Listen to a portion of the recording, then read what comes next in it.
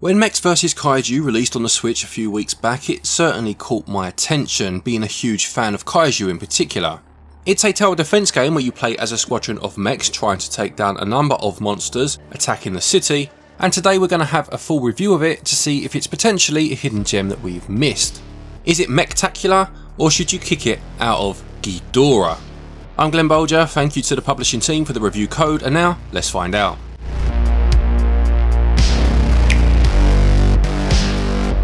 So in terms of story then, as I mentioned, you play as the leader of a mech squadron whose mission is to take on a number of kaiju attacking the city. You start with your one mech and two assistant mechs, which are initially placed on the left hand side of the screen, but there are other characters and mechs of course that you can recruit as you go further into the game. There is a main storyline that goes through in terms of missions that you play, and also a side storyline, with these missions being unlocked as you complete the previous one. So in terms of gameplay then, this is first and foremost a tower defense game. As I just said, you have your characters on the left hand side of the screen to begin with, and the creatures will attack you from the right. You can pull up your defensive menu by pressing the ZL button, and this will show you the squares available on the screen for you to place items or units to battle the kaiju. If I were to compare this to another game, it's most similar in my opinion to something like the original Plants vs Zombies, although it does have some differences in terms of how it works. For example, the kaiju will never attack your weapons, they will only try to break down the walls. This means whereas generally in games such as this you would have the wall first, holding up the monster so that you can get some hits in with your weapons, here it's quite okay to have the weapon on the outside of the wall, as the kaiju will walk past it, stop at the wall and obviously take damage. For each mission you partake in, you will gain two types of currency. You will get research points and you will get gold. Looking at the research points first, you can put these into the research pilots, which you can access from the main screen, and this is basically a skill tree where you can upgrade your weapons, unlock new weapons or traps, but also recruit those other mechs that I mentioned earlier.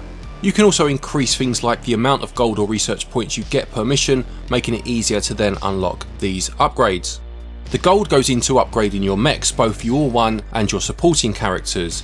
This could mean the range that they can fire at is increased, or changing the types of shots that they are capable of carrying out, such as adding anti-aircraft shots. Now the reason for this is because you can actually control your mech yourself by using the right stick. This will control its gun turret, and whilst you have infinite ammo, it is on a cooldown system, so every so often you'll have to stop shooting.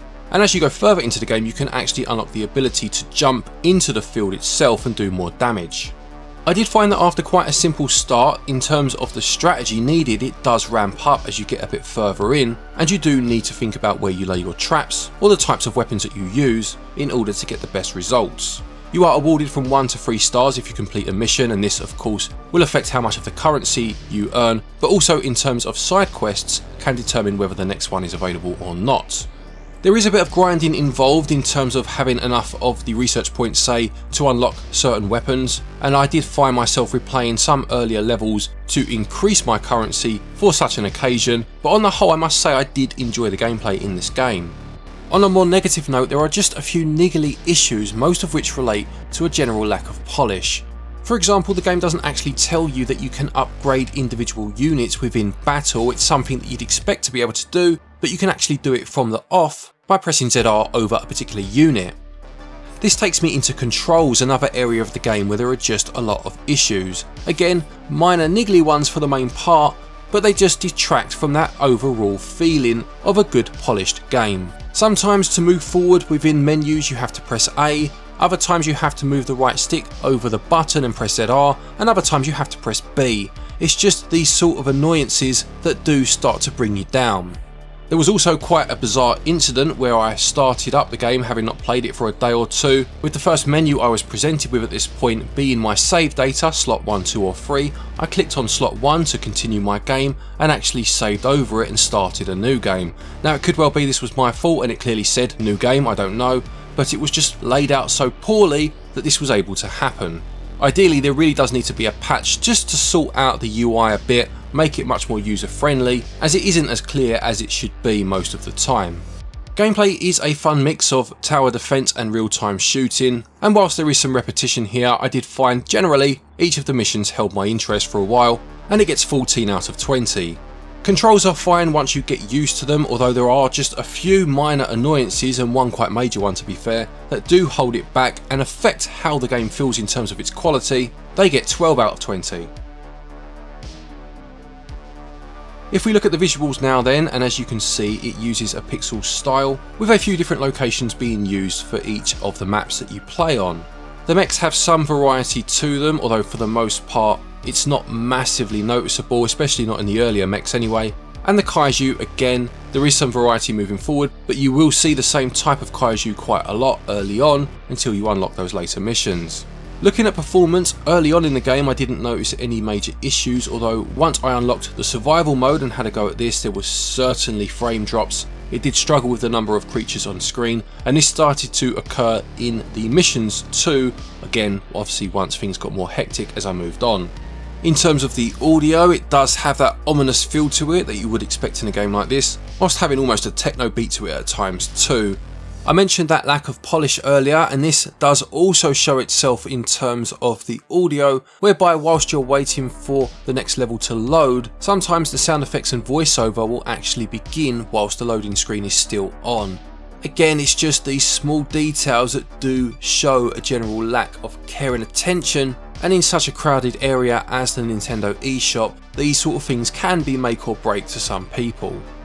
Visuals do look bright and clean, and I do like the look of some of the Kaiju. A bit more variety earlier on would have been nice, and those frame stutters do affect the overall production values. They get 12 out of 20. Audio does exactly as you would expect it to do, but a few blemishes in terms of a lack of polish do affect things, and it gets 14 out of 20. Mechs V Kaijus costs £11.69 and regional equivalents are on your screen now. Now unfortunately I didn't get to finish this one owing to inadvertently deleting my save data. Whether that was my fault or poorly laid out menus is an argument for another day, but until that point I was flying through it actually, 3 stars all the way, and had spent a good few hours playing it. It had definitely kept my attention, but as far as I can see, you're looking at about 10 hours playtime in total. You have the main missions of course and those side missions that you can pursue, and you can obviously go back not only to 3-star all of them if you wish, but there's the mechs to unlock, the skill tree to max out, etc. So there is some extra value here. Not to hammer home the point, but again it's just that lack of polish that really does harm the game in terms of its overall value. Not because it isn't a decent game to play, I did enjoy playing it. It just becomes all the more noticeable, especially when it has fierce competition on the eShop to contend with. With all this in mind, value gets 12 out of 20. To conclude, Mechs V Kaijus is a fun game if you like tower defense games.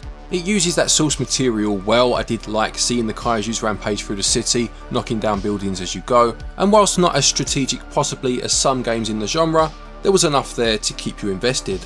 On the downside though, I do feel the controls are quite fiddly, the UI is certainly in need of sorting out, and there were those performance issues mentioned too.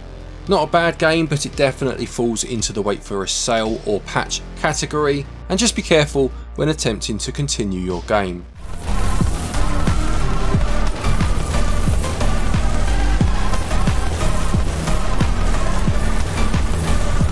Mechs V Kaijus gets a SwitchUp score of 64%.